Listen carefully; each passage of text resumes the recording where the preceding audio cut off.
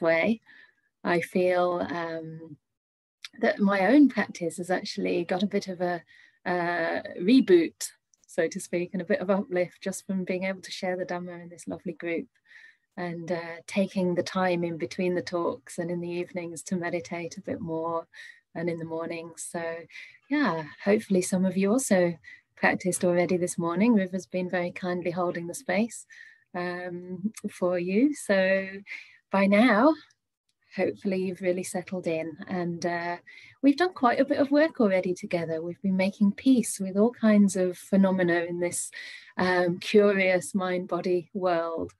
So the first day we talked about making peace with the body and the breath, looking at attitudes with which we can hold these things in awareness in a very kind way, and in a way that soothes and softens the clinging and thereby the suffering.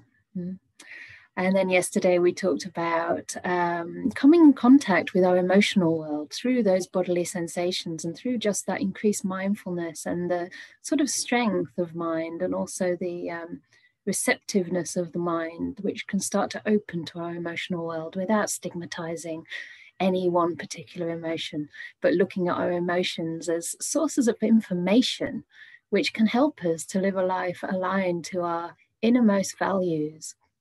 And I was very happy that some of you did feel some sort of connection with your emotional world, and somebody said they had a few tears as well, which is really great. And you know, having emotions is not a sign of weakness, it's actually a sign of strength, because you develop this kind of resilience and courage to just show up for yourself.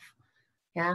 So yesterday we tended to focus a little bit on some of the more difficult, or you could call them afflictive emotions, and also thoughts, and how our thoughts construct our world, and also can build and intensify those emotions. And this was all quite, you know, there's a lot to it, and there were a lot of methods that we covered as well, where we're actively working to find healthy relationships with our thinking process, learning to discern the unwholesome, or the kind of thinking that leads to more suffering for ourselves and others, and the kind of thinking that doesn't. And again, it came back to those 3 right intentions. So any thought motivated by ill will or cruelty or sense desire is basically going to obstruct the path to enlightenment. It's going to cause harm for ourselves and others. And I'm sure we can all experience that within ourselves when we get stuck into a certain negative groove in our mind. But on the other hand, if we can notice when those thoughts are motivated by kindness rather than ill will, by gentleness, compassion instead of cruelty, and by renunciation, letting go instead of sense desire, then we are thinking in a way that's inclining our minds to freedom and peace. And another part of that sort of actually made the point that these kinds of thoughts are not compatible with each other. So anytime you're thinking a thought of kindness, it's not possible to be thinking a thought of ill will simultaneously. So we've been practicing some metta as well, where we intentionally bring up thoughts of loving kindness. And even if you're not feeling very much, and you feel that, you know, the experience of metta is still a little bit unknown to you, you can be sure that while you're actually having that wholesome thought of loving kindness, you are cultivating right thought, and those thoughts of ill will can't really find a foothold in your mind. So, you know, everything starts with our intention, and we're not looking for results. But if we keep on putting the energy, putting our attention into where we're coming from, into those right motivations, then we can be sure that we're on the path. And the Buddha said, you can know that it's the Dhamma, you can know that it's the Vinaya, the teaching of the Buddha, if it's leading to peace, to turning away nibbida from the path of suffering, to dispassion rather than passion, rather than clinging, craving, desire, to abhinya, to deep wisdom, deep knowing, to sambodhi, enlightenment, and nibbana, cessation of all suffering. Yeah. So this is the kind of litmus test, whether or not we're in line with the Dhamma. Is it leading to those things, or is it leading to more tension, tightness, clinging, grasping after sense pleasures, or after even sometimes negative thoughts? thoughts of ill will. So not to judge, but just to notice how we use our mind and how that affects us. So we've also been rolling around 3 questions during this time for your investigation. And that is, what am I doing? How is it affecting me? And where is it leading me? Yeah. And yesterday I added one onto that, which is, where is it, how is it actually motivated? Like, where am I coming from? Yeah. So where am I coming from? What am I doing? How is it affecting me? Where is it leading me? And in this way, we don't ask those questions consciously as thoughts, but we can just use them as reminders when we practice to learn about the mind. So in meditation, you can't go wrong when the whole purpose is to investigate how this body-mind is interrelated. And, there's no such thing really as a bad or a wasted meditation if we're always watching cause and effect. Yeah. Even if the meditation has developed tension in you, or you feel worse than you did in the beginning, you can look at why that is and learn about this law of nature. Yeah, the causes for peace and the causes also for suffering. Excuse me. So today, I wanted to look into more of those causes for peace and how we can learn to make peace through developing beautiful qualities in our hearts. So far, we've looked at kind of, not really overcoming, deconstructing the ways that we build suffering. But today I want to look at also how we can develop qualities that lend to that peace and that lead to happiness in our heart, because the Buddha said that happiness is part of the path and it actually should be there the whole way. It's not that this path is full of suffering and then one day you'll be happy. No, the path is a path of happiness, ever increasing joy, and also a refinement of the very wholesome kinds of joy. So it might not be kind of like stars and flashing lights and absolute bliss all at once, although it can, it can be that way. But it tends to be a kind of quietening of the mind and a development of a very beautiful, quiet joy in the heart that is sustaining and that is lasting and much more nourishing than any kind of happiness we can get through the senses.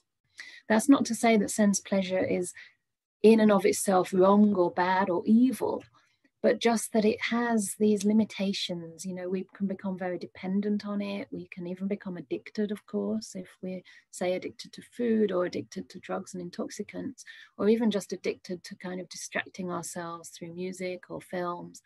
I mean, it's not necessarily breaking the virtue, but it is creating a kind of dependency and sometimes a way of avoiding or distracting ourselves from what we're actually feeling in the moment. And as I said yesterday, if we continuously run away from, how we feel, especially any difficult emotions, it's like we've eaten our lunch and put the pots in the sink, but we haven't actually put them into soak. And that food starts to get caked onto those pots. And if you leave it for a day or two, it becomes really hard to get it off. So by meeting ourselves again and again, we learn to kind of take care in a wholesome way of our inner world so that things don't build up, instead of just running after sense pleasures to distract ourselves. And so there's this very beautiful sutta in the Majjhima Nikaya. It's number 139 for those who are taking notes to read later. It's called the Arana Vibhanga Sutta. And I find this incredibly beautiful because it's talking about the kind of happiness that is to be cultivated and pursued. So the Buddha said that basically the 2 extremes that he talks about that are not the middle way, the 2 extremes are any practices that tire, fatigue, even torture the body. So that's one extreme to be avoided, not to be pursued. And the other extreme is indulging, rolling in sensual pleasure, sense desire. And this also is not to be pursued. He said they're both ignoble and lead to suffering. So we're not just saying it's ignoble, it's terrible. We're saying it's ignoble in the sense that it's not going to lead to enlightenment, right? Because something that's ennobling leads you to actually become that noble one, a noble person, in the sense that you've understood the 4 noble truths. You've seen through the illusion of a self. So in that sense, these pleasures just increase and fortify that sense of self, because they're very much about me and my pleasure, you know, my body, identifying very much with the body. But the Buddha said there's another kind of happiness. And this, sometimes people think that means it's in between the two. But actually, it's not in between. It's not a bland thing or a blank thing or some kind of place we have to kind of, okay, I can have a little bit of cake, not too much cake, or I can, you know, wear myself out a little bit, but not too much. It's not that.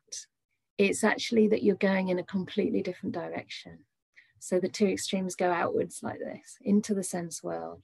But the middle way, the middle path in this context, the path of true happiness goes inward. So it's not only between those, but it's in a different direction. And in this particular sutta, the Buddha defines that as the happiness that comes from the mind. And he's referring here to the happiness of meditation. Of course, it's a gradual training. Yeah.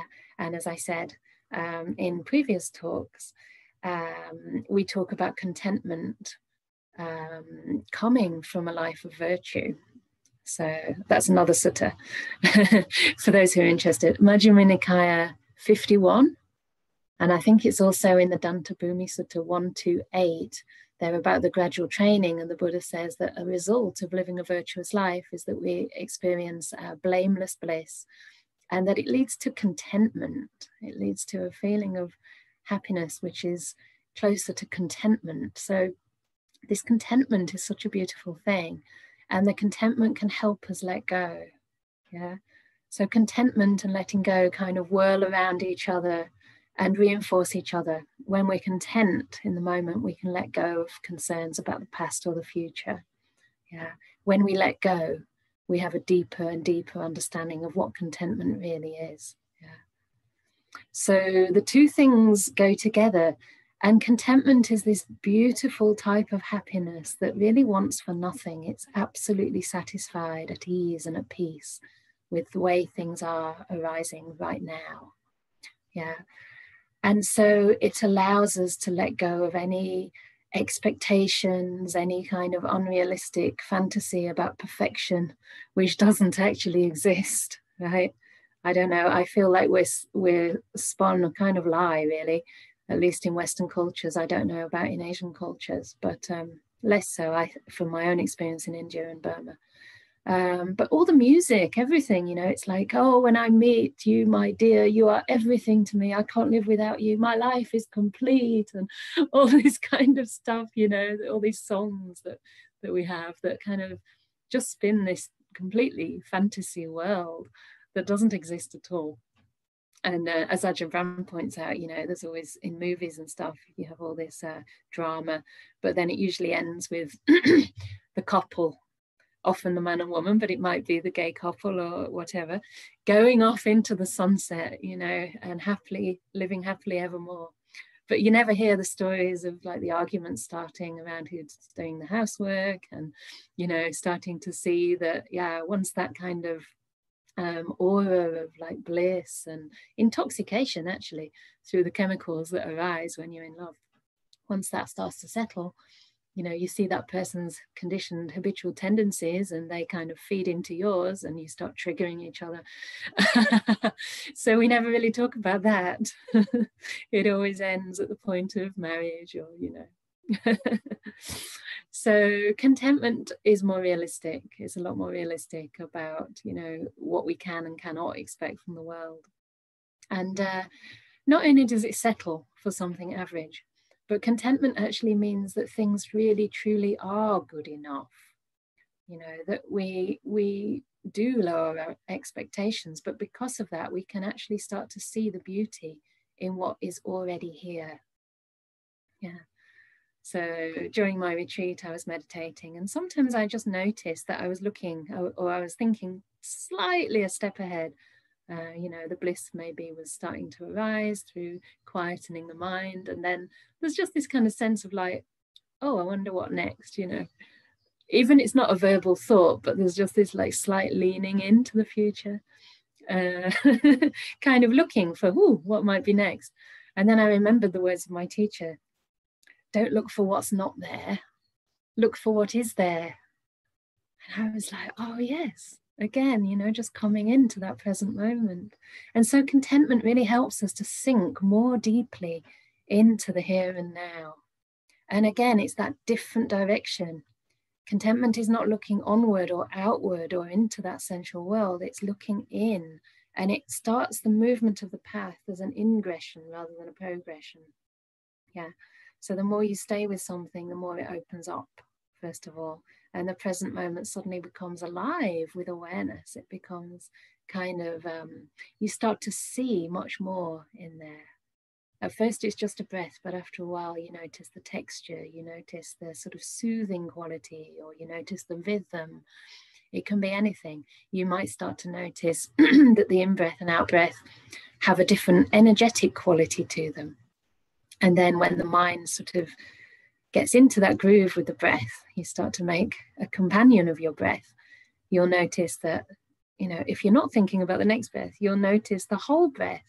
And you'll even notice that pause between the breaths as well. There's a slight pause between, you know, the out breath and the next in-breath, the in-breath and the next out-breath. So we really start to move inward, and the whole path starts to change. There's this really lovely analogy that, again, Ajahn Brahm comes out with, and I kind of experienced that a bit during my rains retreat. He says, you know, there's this like ancient story in the Buddhist texts about the river being so wide, and we need to cross from one shore to the other, right? And it's this huge river. Sometimes it seems more like an ocean, and we think, how can we ever get across? You know, how is it possible that somebody like me can actually, you know, start to let go of all my attachments, all my cravings, and actually experience this unconditioned peace within myself? I have so many defilements. I have so many things wrong with me.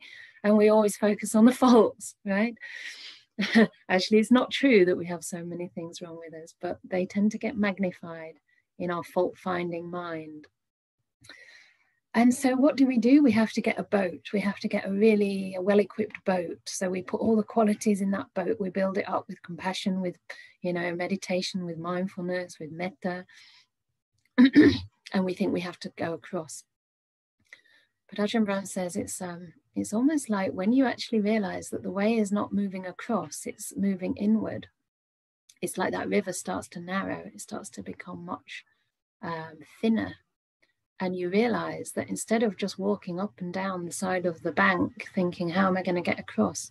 You start moving inward, and you realize you just turn in a slightly different direction, and you realize that actually that river is just a step, just one simple step, and you're across it. And it sounds a bit weird. It sounds like, what's she talking about? Like, how can you kind of narrow that river? But really what we're doing is narrowing that place between where we are and where we want to be. And we're narrowing that through contentment. Yeah. So in the First Noble Truth, the Buddha says, one of the definitions of suffering that he gives is that suffering, as well as being life, birth, death, aging, everything in between, the existential suffering, there's also a psychological suffering. And that includes association with the disliked, separation from the liked, and not obtaining one's wishes is suffering. Yeah, it's very obvious in a way, right? When you're associated with something you don't like, you want to get rid of, that's suffering straight away. When you're separated from what you want, you know, I came to this meditation retreat and I wanted that in 3 days my mind would settle and I'd feel some energy, I'd feel more positive, but actually, you know, I'm still feeling tired and groggy. So we're separated from what we want. But there's a really quick way to resolve that, which is being happy to be with what you have. Yeah, wanting to be with this disliked, actually wanting to be there, wanting to be with your anxiety, with your depression, wanting to get to know it. Yeah. And then the disliked actually starts to turn into the liked. It's really amazing. Through our attitude, we actually start to perceive things differently. So the quality of our experience, the objects of our consciousness actually start to change. You know, the depression or the boredom might actually start to seem quite interesting. Sadness might start to seem quite tender, quite poignant. Something beautiful, melancholic in there. Yeah.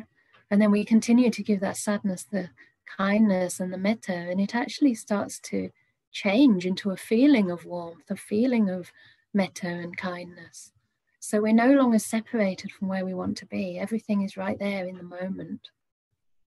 The other beautiful thing about contentment is it allows us to stay present for longer with our experience. As I said yesterday, it's the antidote to restless desire, restlessness, the winds that just blow us off into the future or back into the past or just into some sort of fantasy world. You know, we don't want to be here. We want to fantasize about something different. So it's the antidote to that, because it holds our awareness with the present moment long enough for it to start to open up and for us to start to see the beauty there. Yeah. It's also, of course, the antidote to desire. If you're content with what you have, where is the need for anything more? It's one of the best periods of my life. I mean, who knows? There may be better ones to come.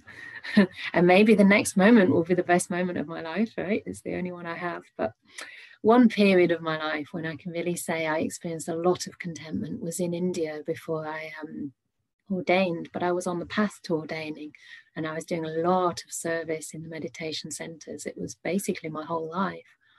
And I would just travel around with this small little backpack and, you know, very secondhand clothes in there. And I really didn't own anything. I don't even think I used deodorant or anything like that. I was pretty stinky, one of those stinky travelers. But I started wearing the Indian dress, so I didn't look like a hippie. And I started to be sort of accepted really into that culture. Also because I had that beautiful connection, you know, with a purpose that meant a lot to me, to the meditation communities and people from all backgrounds and walks of life. And I noticed, you know, that because my life had a purpose, I had this really strong sense that I was here to practice the path, and that this path would lead to the end of suffering, and that I had my whole life ahead of me. I mean, I was 20 at the time I started meditating, and I knew that I had my whole life ahead of me and I could prioritize the practice. And there was such a sense of purpose there that I really didn't need anything material in the world. Of course, I do respect that there are people who have nothing. There are people in that country, especially, who live in abject poverty. And I'm not saying that that is okay. That's not okay. We need our basic needs, you know. We need to have food that at least keeps the body alive and hopefully even nourished. And I was always fortunate enough to just about make it, you know, in that way. I'd have my fried rice, the cheapest thing on the menu. Or I'd be fed on trains by Indian families, you know, and share their chapatis. So I don't think I ever went hungry, but I didn't have anything excess to my needs. And I noticed that I didn't need it, because the contentment, the wealth, the Buddha says contentment is the highest wealth, was within my heart. Yeah. So I didn't need to find meaning in the material world in quite the same way that most of us strive to, and that we're encouraged to, especially in the Western world. You know, get a better car, get a bigger house, and then you'll be happy. I can get into that with the monastery. When we get the bigger monastery, you know, when we get this beautiful place with land and you can all come and visit. And then I remember, no, look, you know, you already have a place in Oxford. It's big enough to have guests. It's just that we had the COVID this year, so unfortunately I couldn't invite you to stay. But we had got a whole lineup of guests, including one of my Bhikkhuni sisters in Perth, and she was going to come over and spend 3 months with me here. So, you know, it is already functioning. It is already fulfilling the purpose of spreading these early Buddhist teachings and offering a place where people can come and experience a little mini microcosm of the monastic life.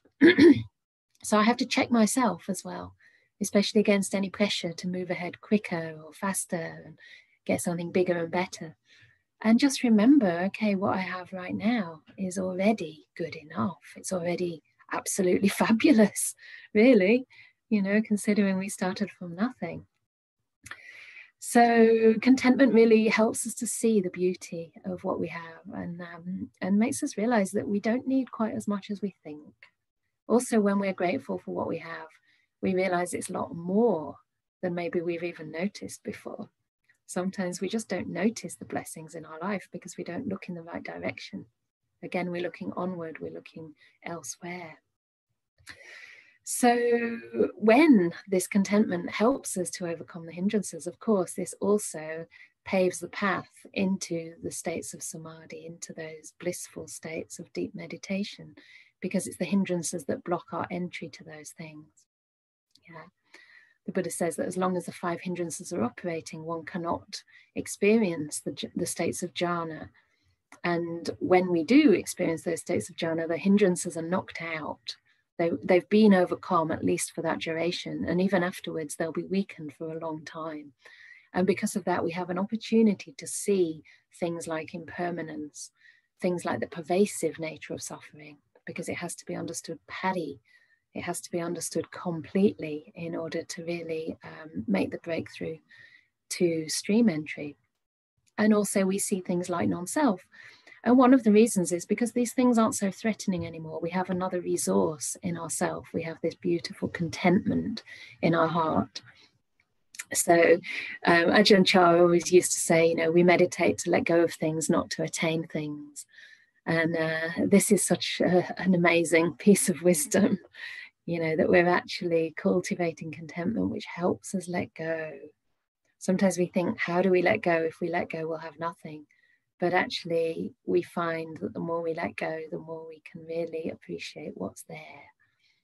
So by developing contentment, it actually gives us the confidence and the courage to let go a little bit more.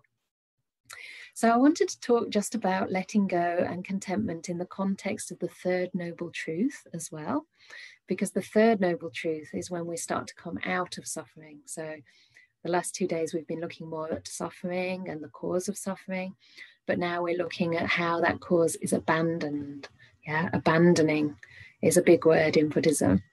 And the Buddha actually said that Vosagaramana paritva labati samadhi labati chitta ekagata. It means if we make abandoning, vosaga, letting go, if we make that the main inclination, then we easily come to this place of stillness, of samadhi, of one-pointedness, chitta ekagata.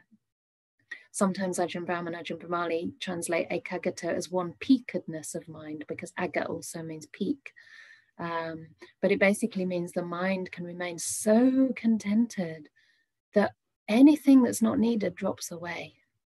And we can go more deeply into this present moment with one object of mind, just with one object, one simple breath. And that fills the mind to such an extent that we remain, we get unified with that.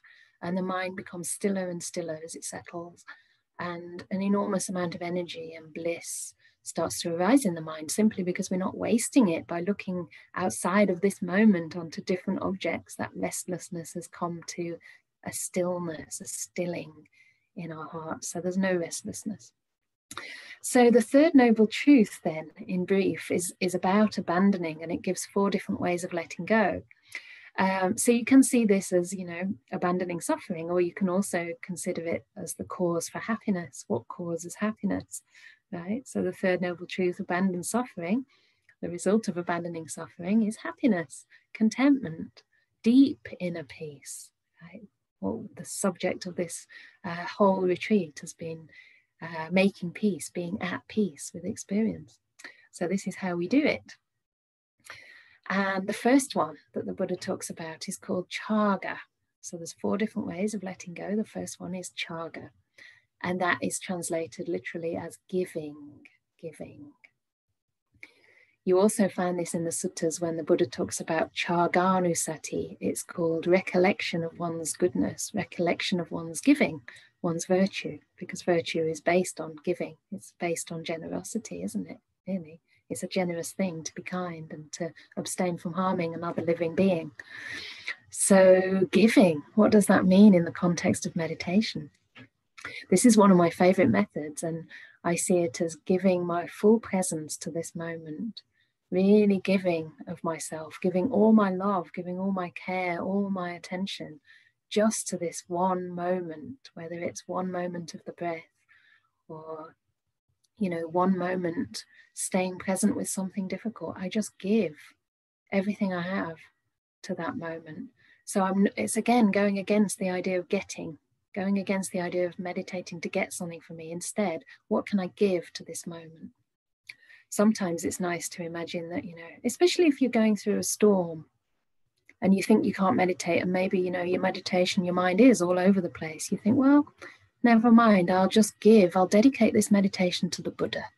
I'll just give this session to sit in the presence of the Buddha, so to speak, or in the presence of love, or in the presence of anything you hold dear, you hold, to be exalted, to be noble.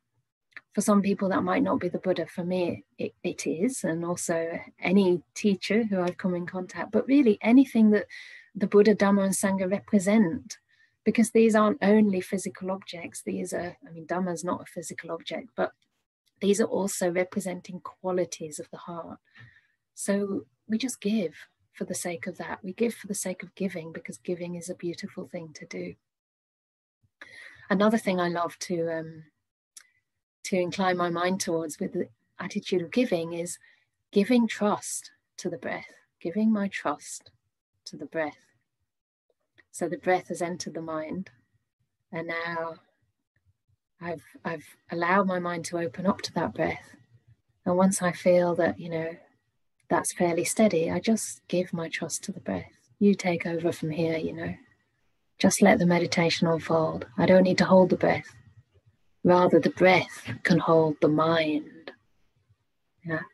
See how this is different? You actually give your mind to the breath. You give all your love, compassion, presence, etc. to the breath. And it's just very subtle. It's not like you're really doing something. It's just reframing your perception slightly. And it can really create almost like a quantum shift. Again, it's like the meditation stops moving onward. You stop sort of seeing that there's this massive river to cross, and you start just bringing it in. And that whole gap, again, the breadth of that river just narrows down. It's just a simple step. There you are with the breath right now. You've just given to the breath. So, and that's the whole thrust of the path, generosity of body, speech, and mind. It's all about giving away, giving away. So the next way of letting go is called Patinissaga, and that is very similar to the word Vosaga. All these aga words are from the same root. They always mean a kind of abandoning, letting go. Sometimes the word abandoning can seem a little bit like, ooh, especially if we have abandonment issues, it can feel a bit. But think of it as abandoning anything that's no longer serving you, anything that's not good for you, any self-limiting, self-critical talk or views, any ideas of I can or can't do this. You give that up. So you look in the mind in the beginning of your meditation, and you can actually ask yourself, what can I let go of? I usually do that when the mindfulness is established a bit, and it just came to me spontaneously on my retreat. I just found myself asking this question, what can I abandon? Because there's always some subtle holding there. Maybe you're clinging too tightly to a pain or an ache in the body. Maybe you're, clinging to the last meditation or where your meditation is going in the long run. And you just realize, I don't need that. I can unburden myself. I can just put this down. One of the things that most of us, I'm sure, this year have had to abandon is plans, right? Every time we make a plan, it's thwarted. And it's just sometimes much more suffering actually having made it and having to let go of it than not making the plan at all. So pretty early on, I decided I'm going to almost, not in a negative way, but in a way just consider that in this year, nothing much is going to happen. So straight away, we had to abandon Ajahn Brahm's tour. That had been about a year's worth or 2 years worth of planning for me, trying to get the venue, the dates and the prices and everything worked out, and then organising all the talks in between. There was a full, I think about 13 days worth of a programme, and obviously where we're going to stay overnight, who's going to cook for us, blah, blah, blah, how we're going to get from A to B. So masses and masses of correspondence with the venues, with the volunteers. And I realised pretty early on that wasn't going to happen. And we just had to let go of the whole thing. And Ajahn Brahm's the eternal optimist, so he kept saying, maybe it can happen, maybe it can happen. But I just wouldn't go there because I knew it wouldn't. And I knew it was more painful for me to think that it might happen and then get kind of knocked back again than just to accept that, okay, not this year, And so, yeah, I held out a little bit of hope for a while that I could get to Australia for my rains retreat. But again, I quickly realized, I don't know, maybe by March or April, maybe that wasn't going to happen. Maybe only by May, because we were still thinking they might open the borders, but obviously it didn't happen. And actually, it was a sort of relief every time I put down the plans. And I also had to put aside this idea that I could only progress in my meditation with my rains retreats in Perth. I actually thought that.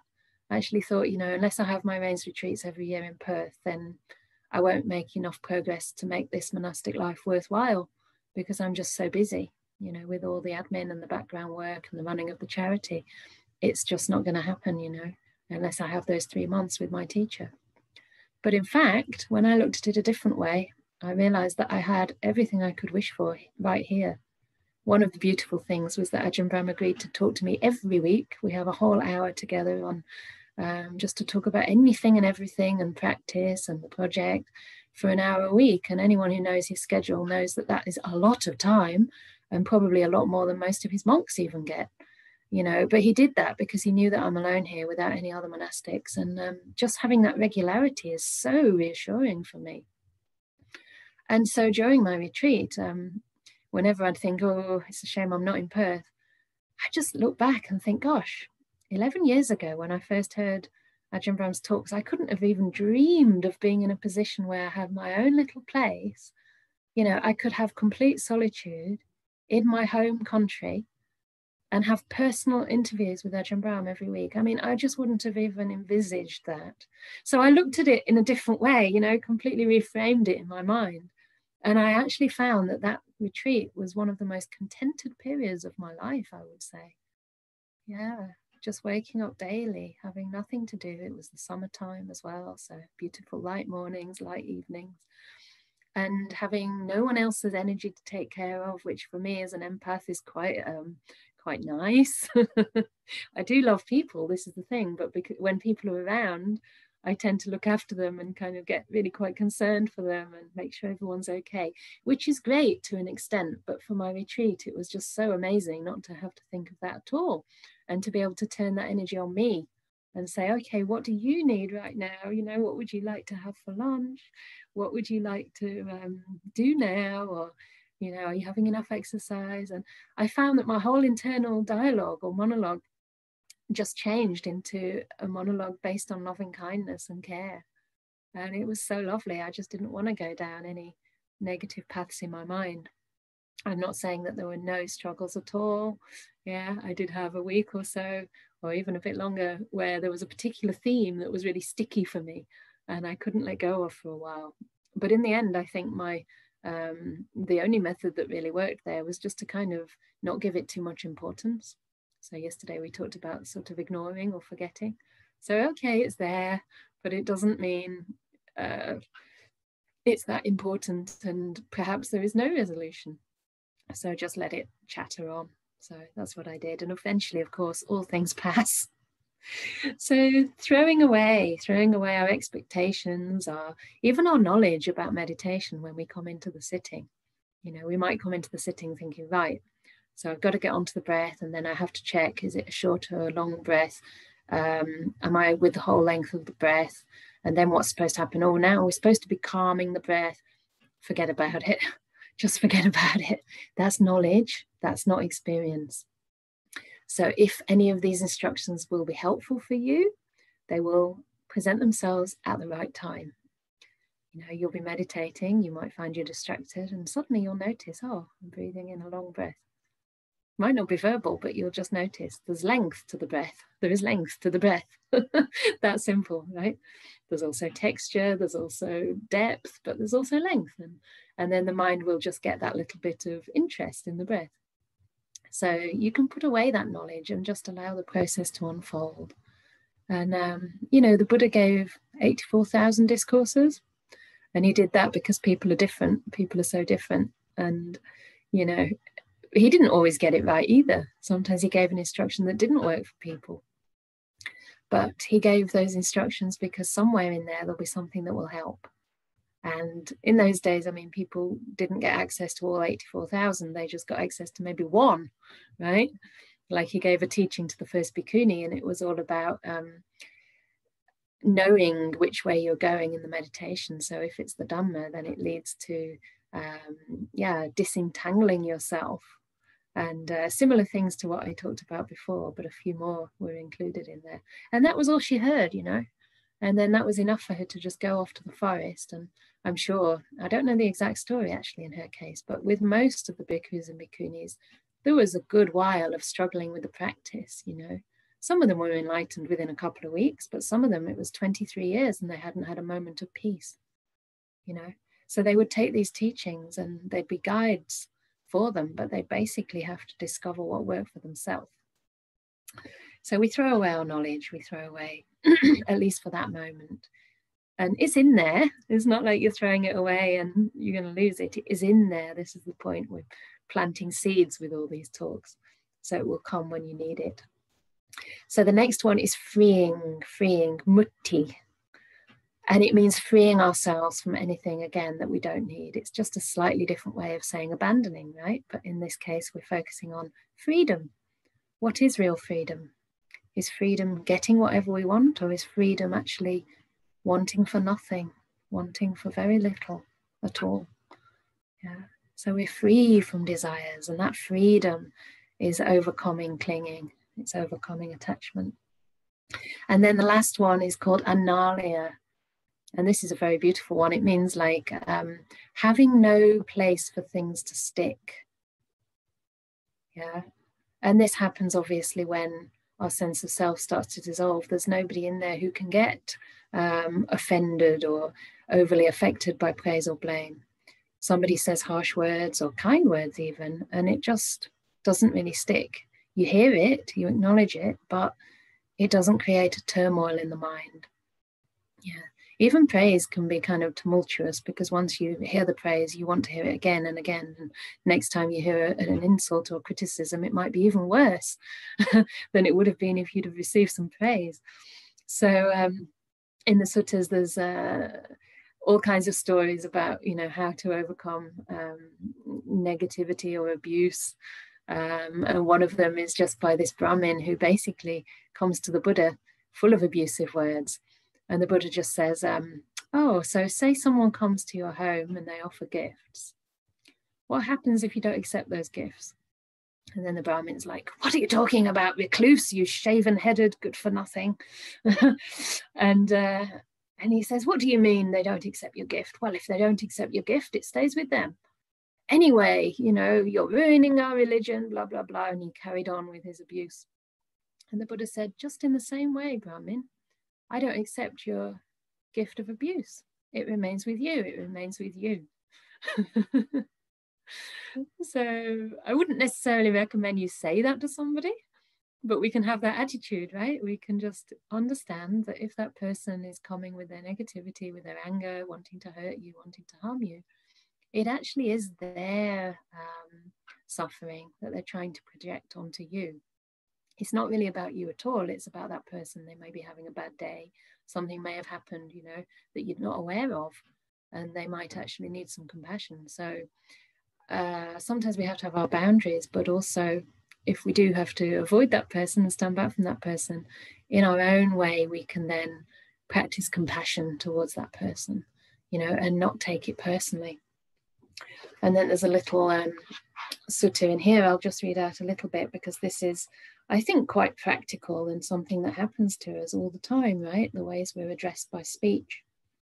So the Buddha says here, okay, for the sutta people, this is Majjhima Nikaya number 21. So the Buddha says, I'm going to call it community because the word monks is always used. Community. There are these 5 courses of speech, 5 ways of speech that others may use when they address you. Their speech may be timely or untimely, true or untrue, gentle or harsh, connected with harm or with good, spoken with a mind of loving kindness or with inner hate. Okay. Herein you shall train yourself. Our minds will remain unaffected, and we shall not utter no bad words. We shall abide compassionate for their welfare, with a mind of loving kindness, without inner hate. So that's the equanimity and the compassion. But then further, he continues, we shall abide pervading that person with a mind imbued with loving kindness. And starting with that person, that's interesting, we shall abide pervading the all-encompassing world with a mind imbued with loving kindness, abundant, exalted, immeasurable, without hostility and without ill will. This is how you should train. So that's an interesting sutta also, because it's, you know, giving us some very practical things to train in so that we're not affected by that harsh or untimely speech. But also it's interesting because usually with the metta practice, we start with ourselves and then we go on to the love person. But in this sutta, it's saying, starting with this person, we practice loving kindness. So that's just a little tip as to how we can overcome anger. And I think the reason the Buddha says it here is because to stop that anger that we might generate in response from turning into resentment. So in a way, it's to protect ourselves, right? So this is abandoning. And yeah, I sort of want to close here because, oops, I have gone over time, but I don't know. There's one more story about speech and about praise and blame, and it's quite amusing. I'm wondering if anyone would like to hear a story. Yeah? Okay. It's a little bit of a naughty, slightly cheeky story, but it's funny as well. So this is from Opening the Door of Your Heart, which you may know. And many of you might know this story, but I thought it's a nice one to end on. Okay. So the name of this story is Abuse and Enlightenment by Ajahn Brahm. Experienced meditation teachers often have to deal with disciples who claim to be enlightened. One of the time-honored ways to test if their claims are true is to abuse the disciple so grossly that they end up getting angry. As all Buddhist nuns and monks know, the Buddha clearly stated that one who gets angry is certainly not enlightened. A young Japanese monk, strenuously intent on nibbana in this very life, was meditating in solitude in a secluded lake island hermitage near a famous monastery. He wanted to get enlightenment out of the way early on in his life, so he could then attend to other things. When the monastery attendant arrived in his small rowing boat on his weekly visit to deliver supplies, the young monk left a note requesting some expensive parchment, a quill, and some fine quality ink. He was soon to complete his 3rd year in solitude and wanted to let his abbot know how well he had done. The parchment, quill, and ink arrived the following week. In the next few days, after much meditating and pondering, the young monk wrote on the fine parchment in the most exquisite of calligraphy the following short poem. The conscientious young monk, meditating 3 years alone, can no longer be moved by the 4 worldly winds. So those worldly winds are the winds of praise and blame, fame and disrepute, pleasure and pain, and there's another one that I always forget. Gain and loss? Gain and loss, I think. Yeah, okay.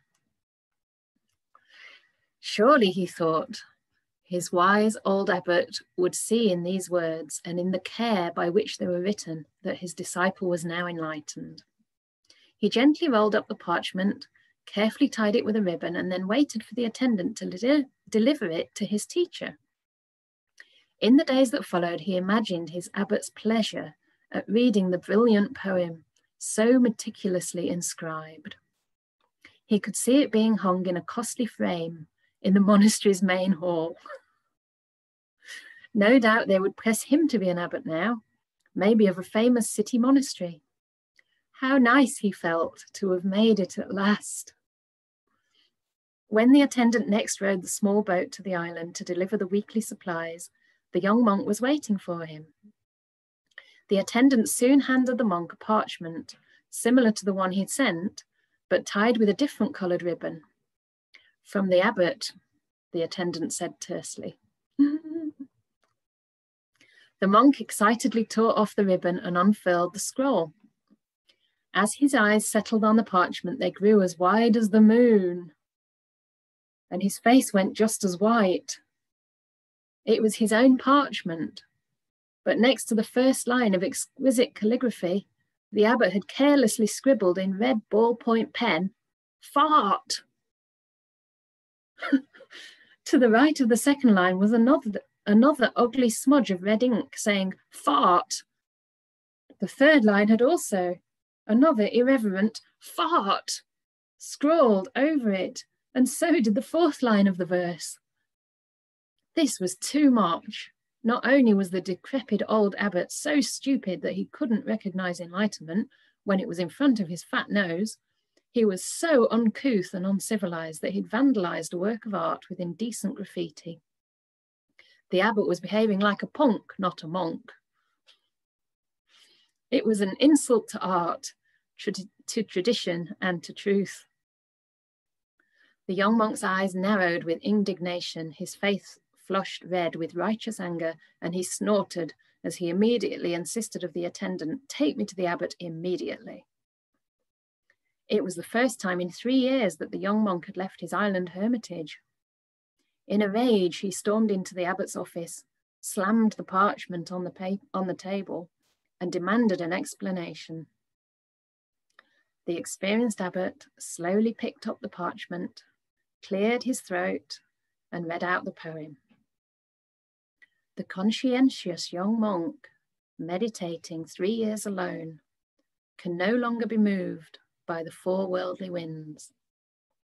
Then he put down the parchment, stared at the young monk, and continued, "So, young monk, you're no longer moved by the four worldly winds, yet 4 little farts have blown you right across the lake."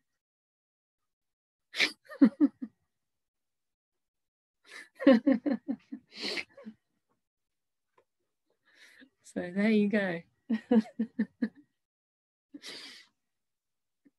This is the danger of attaching to so-called attainments. So we meditate to let go. And as my dear teacher told me for my men's retreat, make contentment your goal. That's a really safe goal to have. Good. So that was a longer talk, slightly longer talk. So we might go over by 10 minutes or so, if that's okay. Is it okay with the group also, with the organisers, if we end at 11, say? Is that okay? Because normally we end at 10:45. Yeah. All right.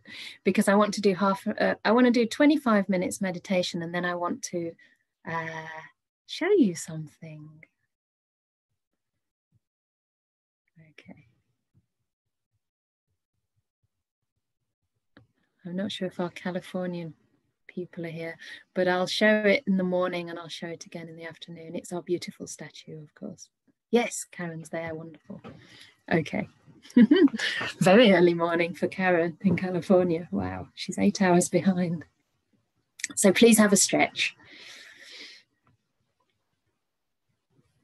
Stand up if you need to. Have a sip of water if you need to. But in a minute, we'll get into our meditation.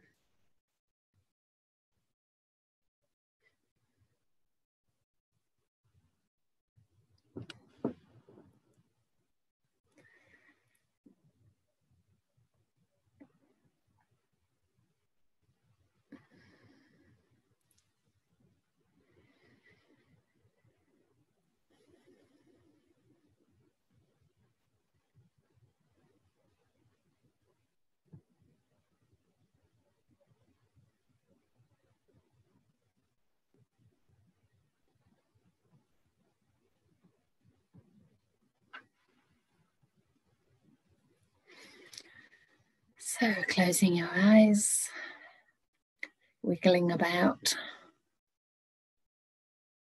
rolling the shoulders, stretching the back,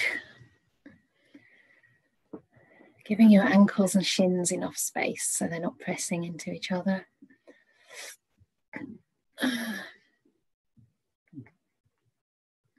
Letting out the worldly wind.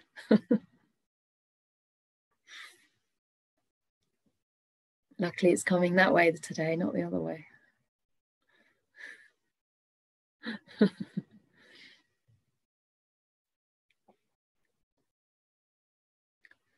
And just with your eyes closed, sensing how you feel now. Understanding it's all welcome, even tiredness, fogginess. It really doesn't matter as long as we can make peace, establish a good relationship with our mind. We need a lot of different experiences in order to really learn to make peace.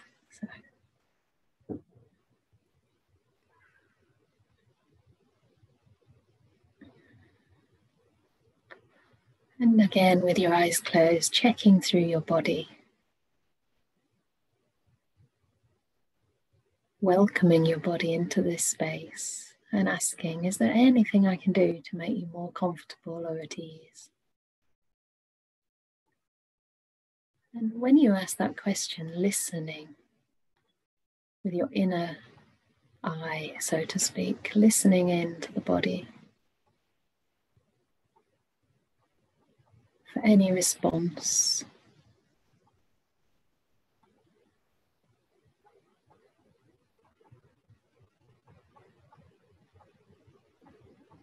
Spreading your kind awareness through each and every part of the body.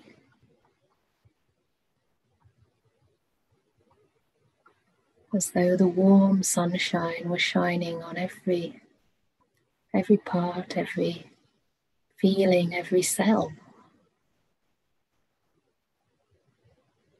Soaking right through.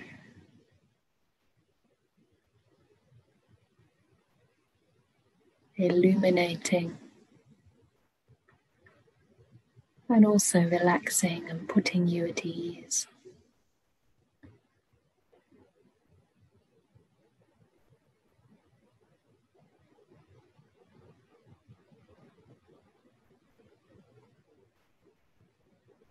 Noticing if there's any tightness or holding that you don't need. Even imagining those parts expanding slightly to take up, inhabit more of the space in your room. Really inviting your presence to inhabit the space around you. And to be held by the earth.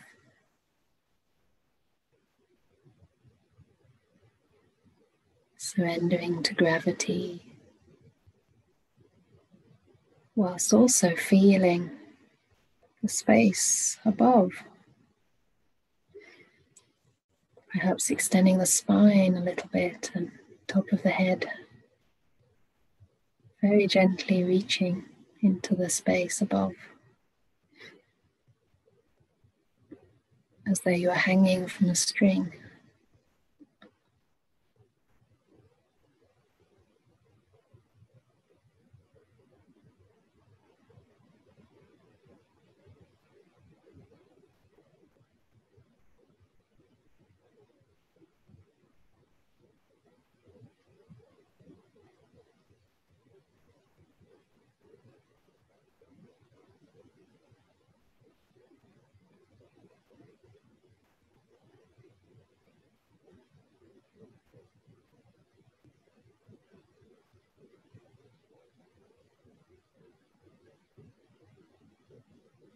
Noticing any tightness or holding in the breath. Just allowing the breath to flow freely,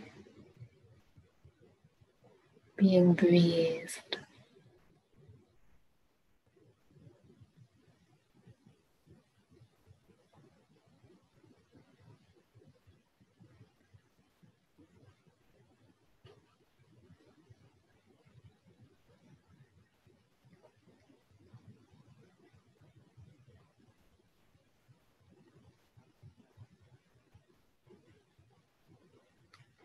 So to start the meditation, I'd like to invite you, if you wish, to imagine that you're in a place, perhaps a real memory or an imaginary one, where you feel absolutely content.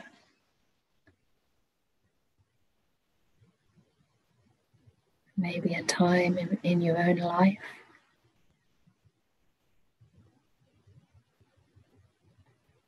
perhaps your childhood, on a sunny afternoon with nothing to do, nowhere to go, just being in the moment, carefree.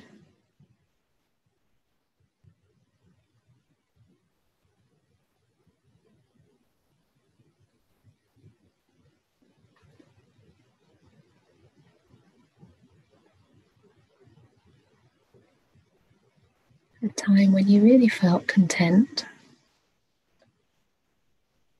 or imagining a time where you feel content.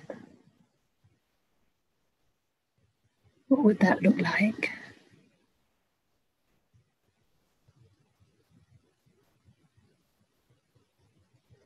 See if you can create the scene in your mind, where it is, what time of day, whether it's warm or cool,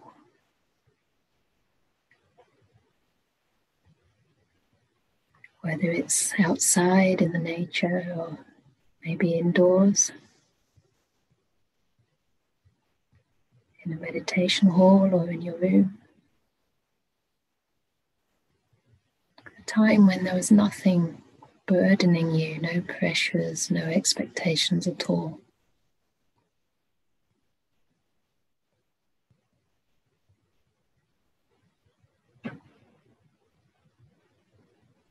Notice how your body feels.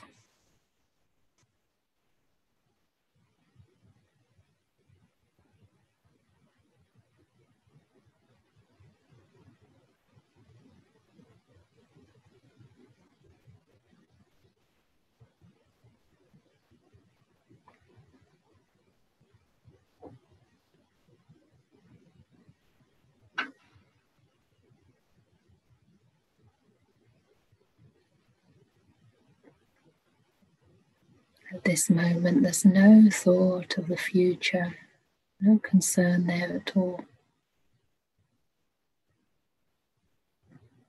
No regret about the past.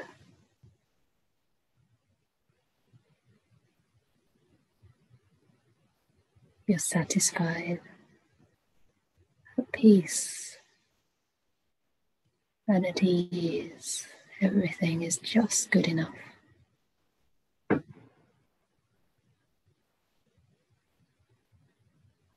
It doesn't have to be perfect.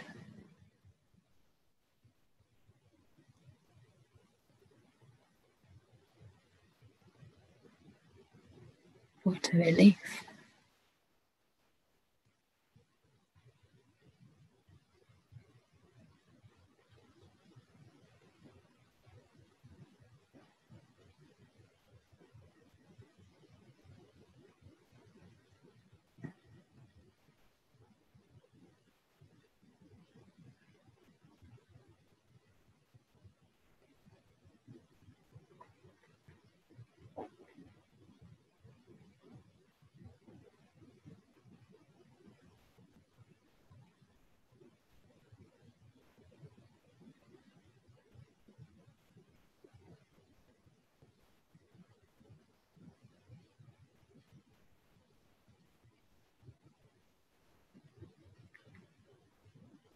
And you notice that each moment is so valuable,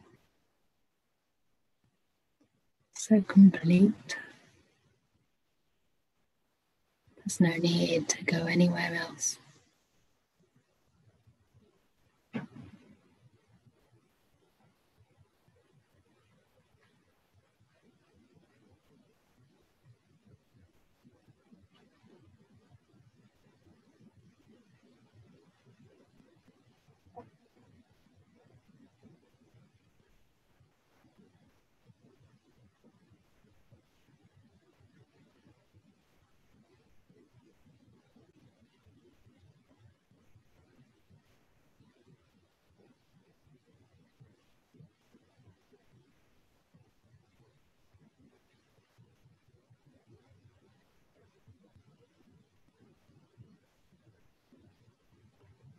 Thoughts may still come and go,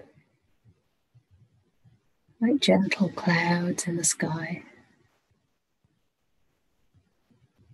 But it's not a problem at all. Everything is just the way it has to be.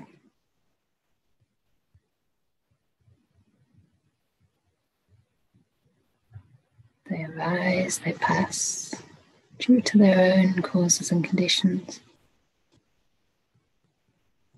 Only visitors, only guests. But you stay deep in this moment, giving all your care, your time, your love.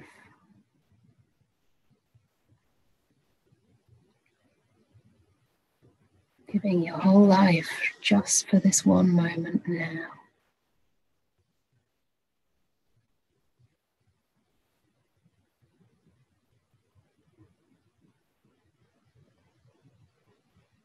The only moment we ever have.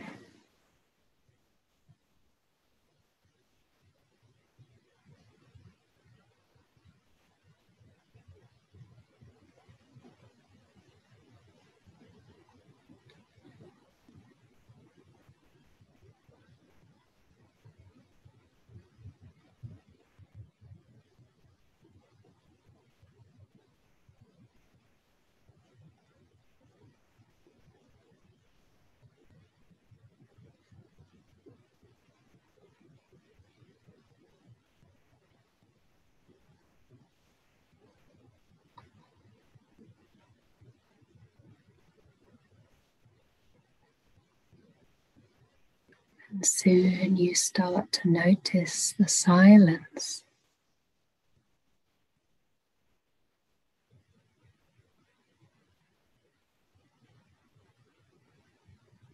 The space between my words.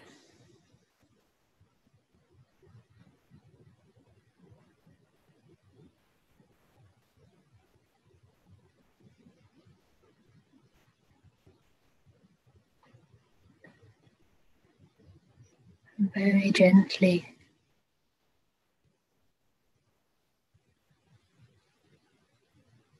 you make friends with that silence.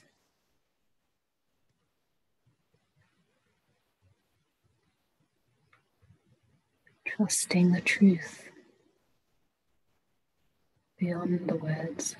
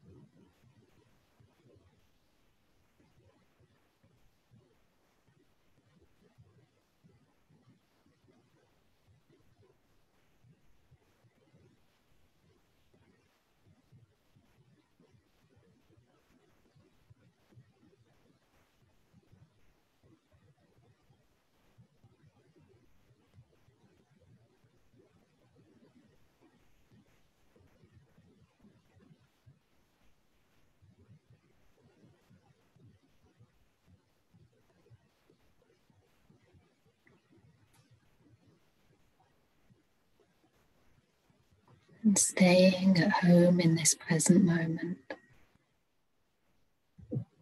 Not moving outside. You might find that the breath comes to visit you.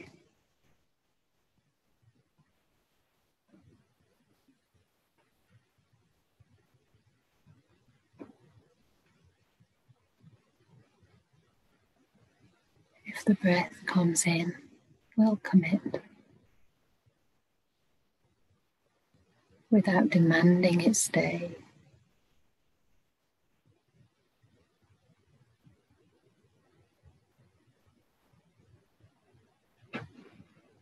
If it wants to leave again, that's fine. You're content.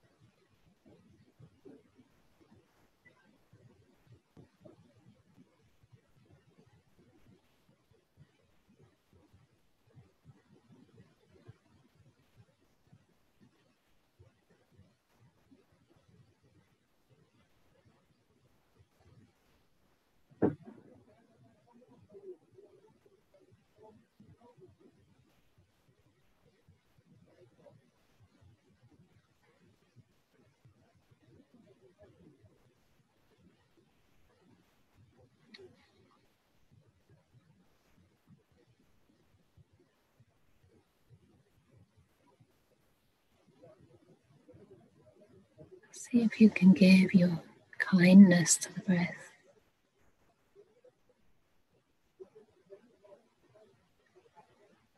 Give your trust to the breath and allow the breath to gently hold the mind.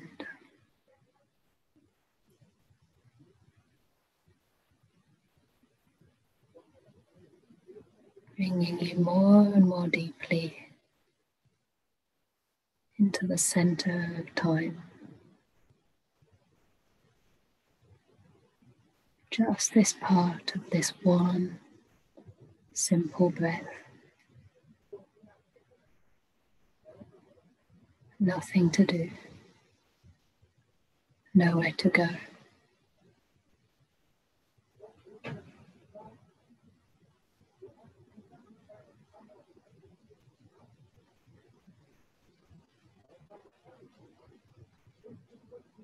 Just making friends with the breath.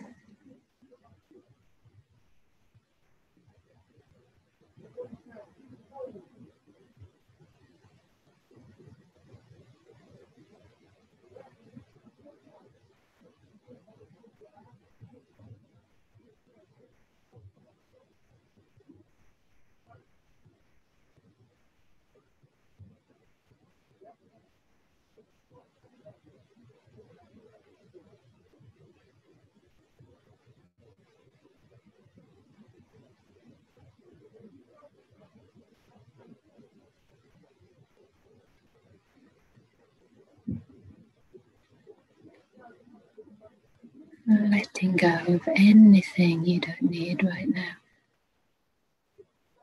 which is not connected to the breath or to contentment.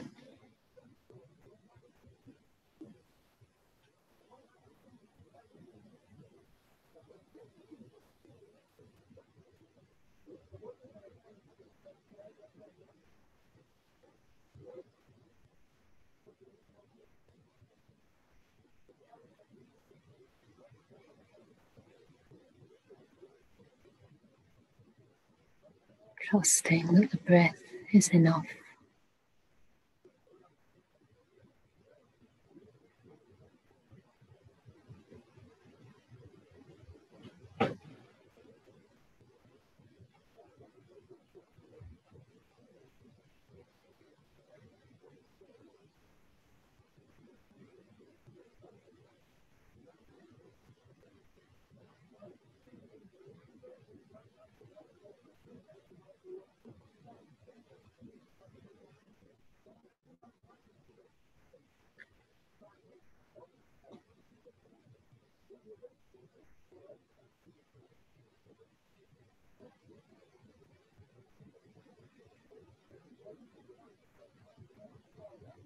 And just as content if the breath disappears.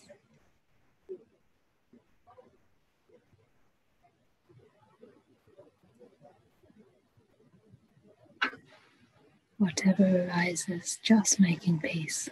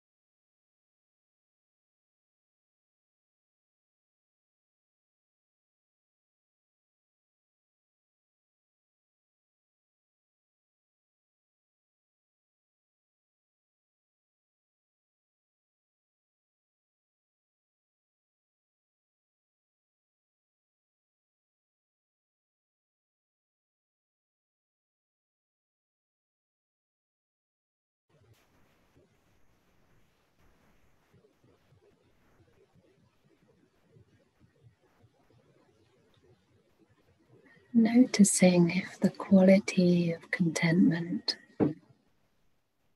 carries any warmth, subtle pleasure, ease, happiness, even bliss. Can you also be content not only with the suffering in the mind, but also with the happiness, with the bliss, allowing yourself to really linger and enjoy the peace, the happiness of a contented mind, however subtle that may be.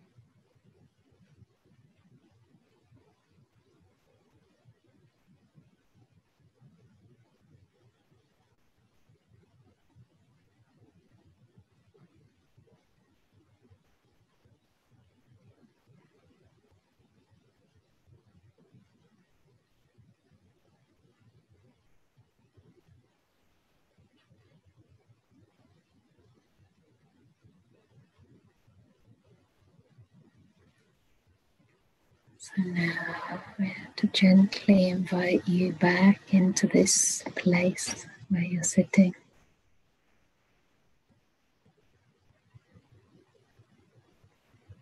Into your body.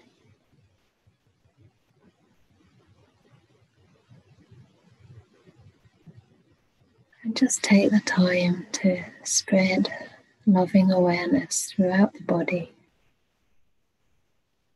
with a sense of gratitude.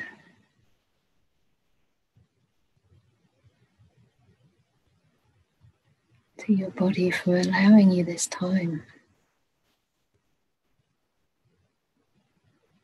for being healthy enough so that you can meditate.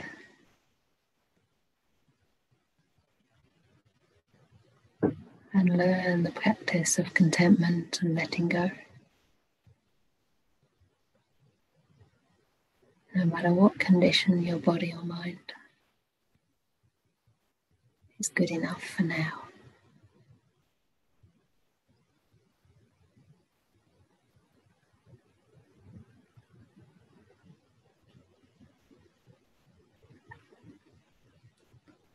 So in your own time,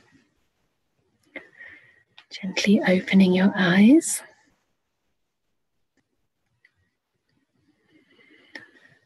And I did promise to introduce you to my beautiful new arrival, the statue of the Venerable Arahat Bhikkhuni Patachara, which is a very beautiful wooden carving that was offered to our little vihara here, all the way from Bali. So she arrived 2 days ago and she's been wrapped up to keep in, but I think she's doing good and there's no obvious cracking in the wood. It's a very beautiful statue, so she's been sitting next to me, but I'm going to just turn my video off for half a minute while I put her in my place, and then I'll turn the video back on and see if see if it works. I think you should be able to see her with a slight adjustment of my screen. So I'll put her there now. Okay. So I'm just disappearing for 30 seconds. Please don't go if you would like to see this beautiful, inspiring statue. And we can keep the recording, yeah, actually. Unless it's stopped, it's fine.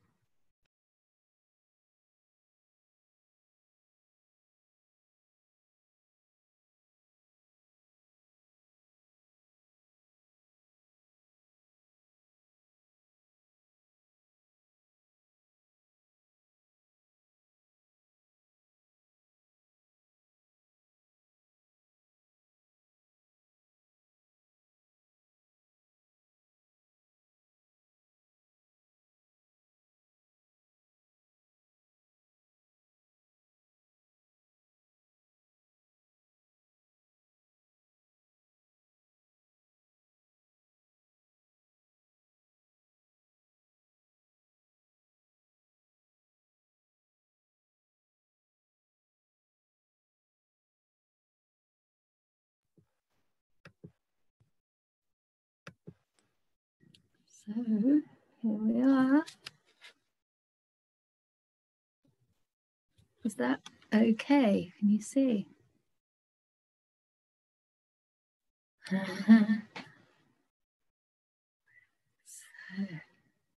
here she is.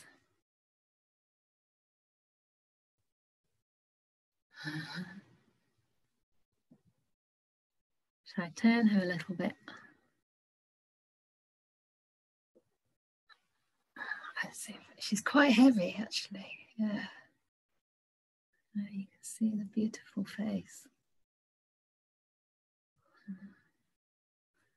Turn her a bit more as well. You can see her from all angles. See that lovely carving? I don't know, can you see it better like this? Maybe.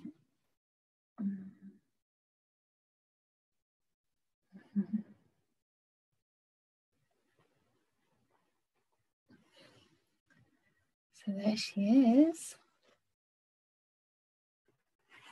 If anyone wants to, it would be nice to hear your reaction, but if you want to write anything in the box. Anyway, I will bring her back again later, maybe as well. And I think, oh yeah, we're having our lunch now, aren't we? Having a walking meditation. Yeah, I'm glad you find her serene. I find her very serene. And it's a very special wood. It's hibiscus tree. So it's very pale. I wonder if I can show more clearly, like some of the wooden detail. You see how it's got sort of grey streaks in the wood? That's one of the characteristics of that wood. There's her face more clearly.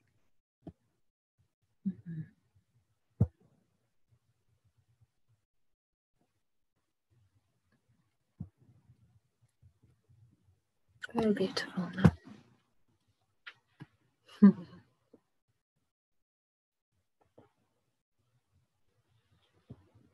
So there she is.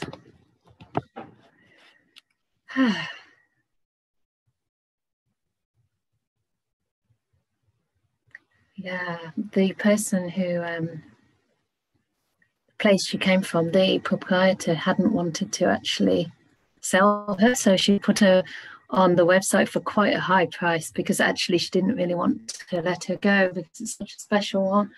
But then when we expressed our interest, she was so happy that it would come to a bikini monastery that she made a major reduction and didn't take basically any profit. She forwent all profit, and then all these, because it was an American organization who sells them from Bali. I put a post on Facebook and sort of said if anybody would like to contribute, and quite a few people in America, some of whom I don't even know, they basically offered her. So about 5 people, and they sorted everything out, and yeah, amazing. Even this fabric was offered as well for free, and also another one they're very old fabrics. One's from Thailand and one's from Cambodia, and I'm not sure which is which. But that was a gift as well for the monastery. So yeah, we're sharing the screen now, Patachara. So it is time for some walking meditation now. And if anybody wasn't here with us yesterday, this is just a nice opportunity to carry on bringing that quality of being at peace with experience into the walking posture. And through the walking posture, you can come in contact with all sorts of sensations happening in your legs and in your feet, and really learn to take that meditation into different activities in your life. So if you do want to spend half an hour or so doing some walking, you can just choose a stretch of room, or hopefully of your room, because it's probably quite cold for most people outside. But you can do it outside, wrap up warm and go and find a park and just be aware of your feet moving. Yeah. So the idea is just to help bring us into presence and into connection with our bodies in this moment through the walking posture. So that's the invitation, and we're going to meet again at 1:30. And we will have some discussion at that time on metta, loving kindness, probably my favorite subject, because it's the last day of the year, and it'll be nice to practice some loving kindness as a way to gently let this year go. And yeah, I gave an invitation yesterday to everybody here to think about some resolutions. Not really resolutions. I've got 3 questions anyway for you. And if you want to reflect on these, you're welcome. And then bring your reflections to the session at 3:20. So you've got a bit of time to think about it. And at 3:20, if you wish, we can share some of these together. I guess I'm going to have to make some as well, right? Otherwise it's not fair. So what I suggest is that you write down something I'm grateful for, something I'd like to abandon or let go of, and something I'd like to develop or bring forth.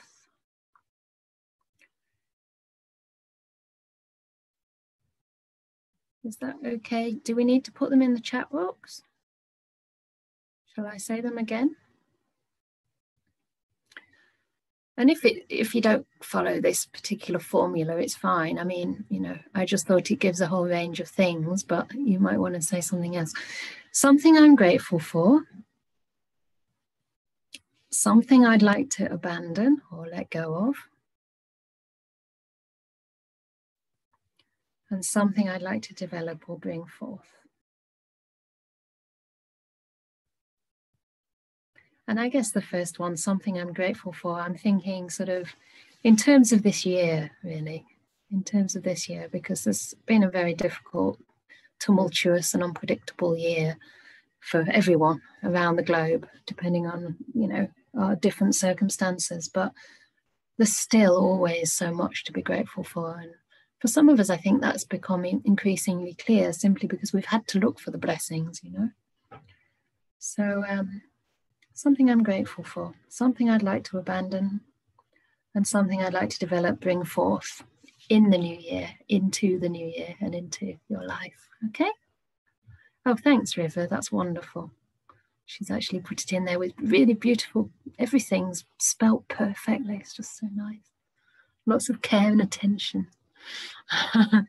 Good. So we're going to close this meeting over the lunch period, and you just use the same link to get back in again at about 1:20. Yeah. So we'll welcome you back at 1:20, and please enjoy your cooking and